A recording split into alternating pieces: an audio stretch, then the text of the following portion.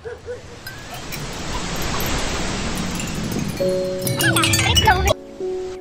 用到潛水嗰個漲退嚟到引。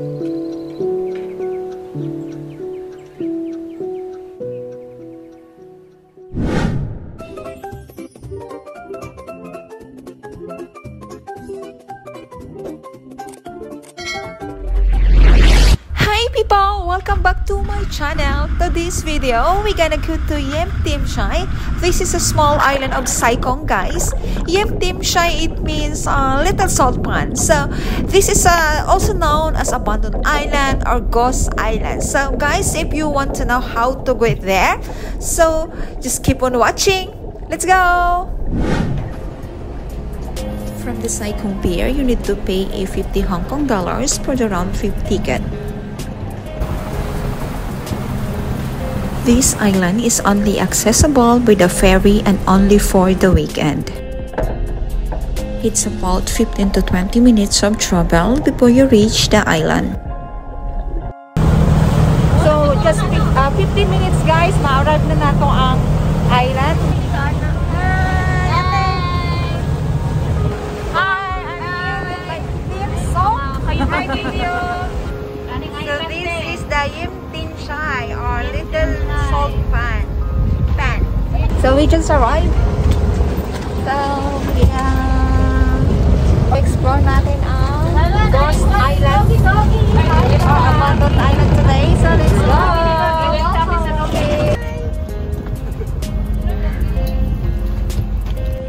YIM TIN TSAI is a small island located in Saikung. It was settled by 500 Hakka people leading by the Chan clan around 300 years ago. The villagers live on farming, fishing, and salt making, which is the famous one on this island.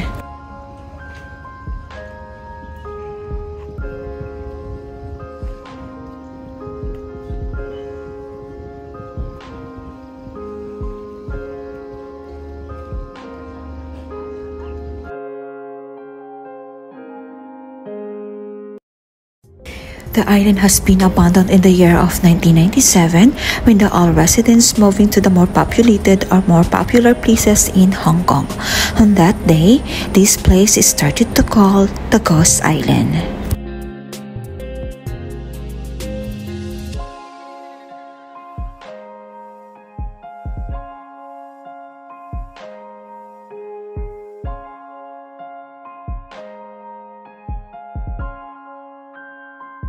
Recently, this place is rehabilitated. At least one person living on this island again and open to the public every weekend.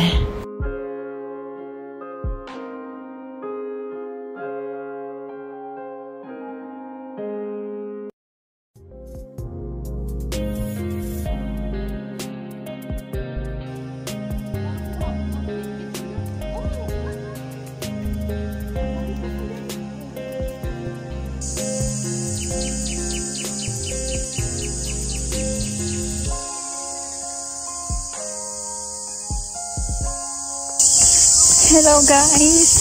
So medyo slippery ang agianan kasi nag-ulan siya this morning. So, taghan kayo lamok. Iso kay gutom. So mingaw ang island. So far, wala ka siya tourist kasi tungkol sa pandemic. So, let's continue to explore.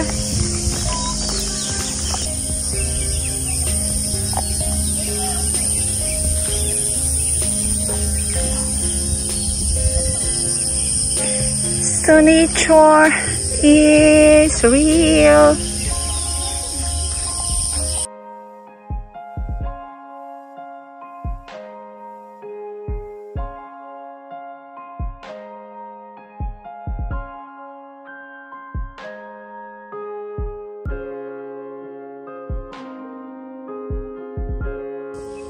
Yes.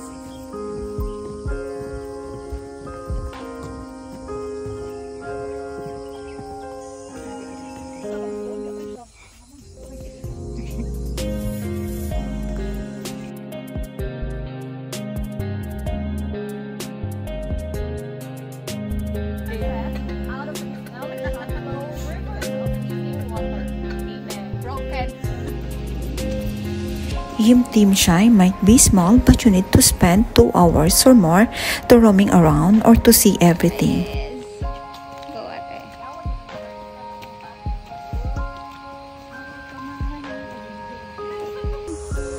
Katali na tayo guys kasi ang init. Hindi siya masyadong mainit yung sand, pero yung humid. Ang lakit.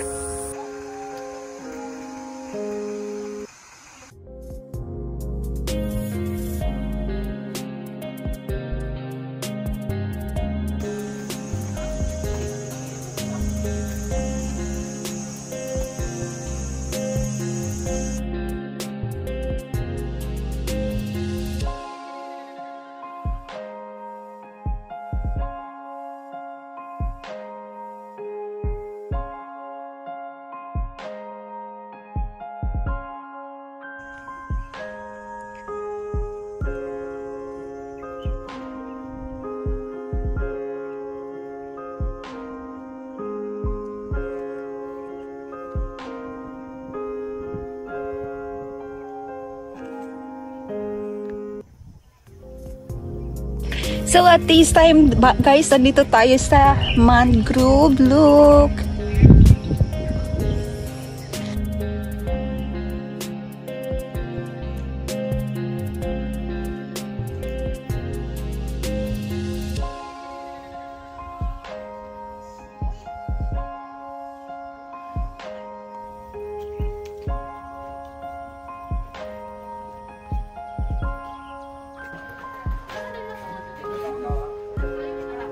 Dili kayo siya para ilahang ano dali, ilang salt. Dito na siya tayo, di ba? Tapos nagat sa tubod ano is para.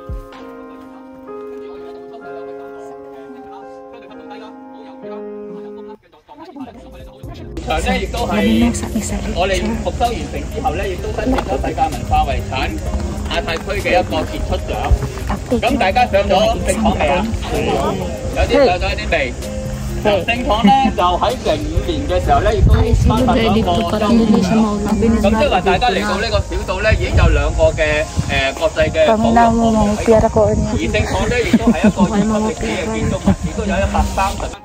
74年嘅時候咧，已經有外方傳教士嚟到香港，甚至乎嚟到西貢附近嘅地區咧，嚟到亦都再講少少啦。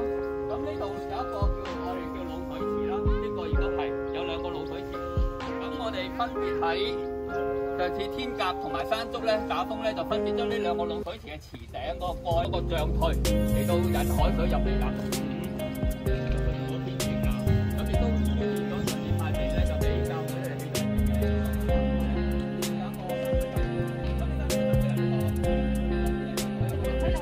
Magandang iyang pag-process sa ilang so. Ako siya mga. Ako pagkabalo lagi anin ta kay lutuon. O dili ba siya pinaluto? Sala naman siya. Daghan naman kayo siya giagi-anday. The island is also colonized by the Catholic religion, and all villagers has been baptized in 1866 to 1875. They also built a chapel in 1879.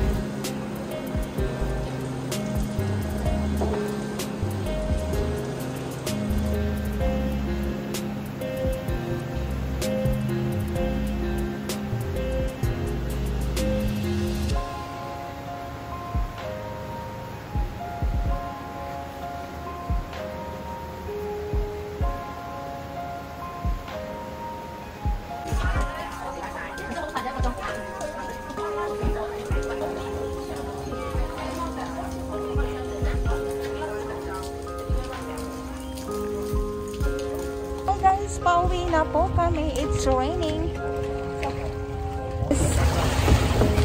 So, nandun na po yung boat. So, we are in hurry right now. So, it's raining. Oh my God. I'm so English now. I'm so English now. Okay guys, this is the little salt pan. Tapos na po natin ikutin ang island. So that is our video for today. Please don't forget to like and subscribe and click the notification bell para updated po kayo sa aming mga bagong videos na ginagawa. Thank you for watching. Bye-bye!